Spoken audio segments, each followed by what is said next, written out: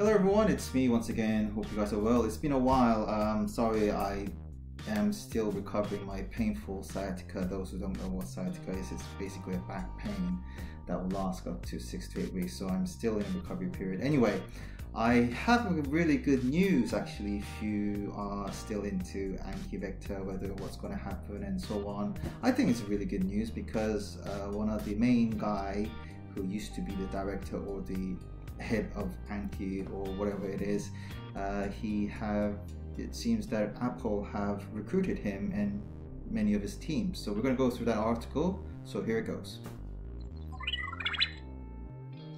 Welcome to LJP channel. Okay, so you can see here, this is an article by the Robot Report. So Apple hires former Anki executive for special projects group. So special project, very interesting. Now, if you are using LinkedIn, it's like a businessman's Facebook kind of thing, if you know.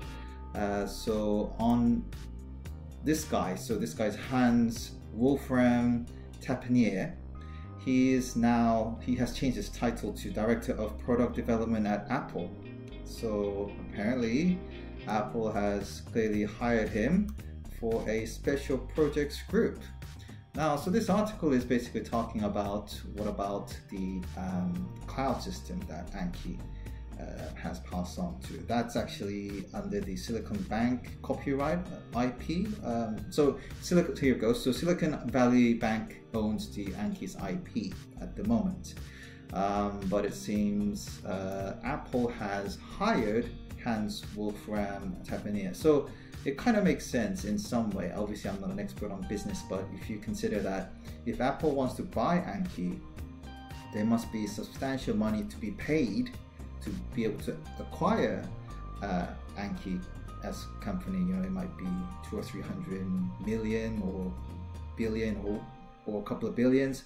But if they hire someone who is actually the founder of Anki, that would be a more quick turnaround, if you see what I mean. So rather than, or it actually works better way. So basically Hanns is now, he actually titled himself as, you know, Director of Product Development at Apple, and he'll have better teams to work with, better financial support.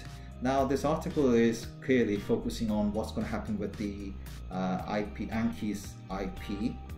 So all the cloud, I guess, system for the Vector robot. We don't know actually. It seems Apple was, by reading at this article, which I wasn't aware before, but after reading it, it was very interested with the Anki. I don't know whether they were interested to buy Anki, but they've shown a lot of interest. But they have their main man from Anki. So we'll see how it goes. But as far as I'm concerned, Apple, come on, I mean, are they trying to get into robotics? Maybe so. And they got the right person. They have enough money. And so let's look and see what's going to be this special projects that Hanns Tappeiner, hope I pronounced it right, is going to get involved with. So keep an eye on this very special person and so on, and let's see how that will affect Anki, or would it be connected to Vector or Cosmo Robot? We shall see. Anyway, so I hope this brought a lot of attention to you guys. Hope you guys liked it. I'll put the link down below, and thank you very much for watching this video. This is LJP. Speak to you soon. Bye bye.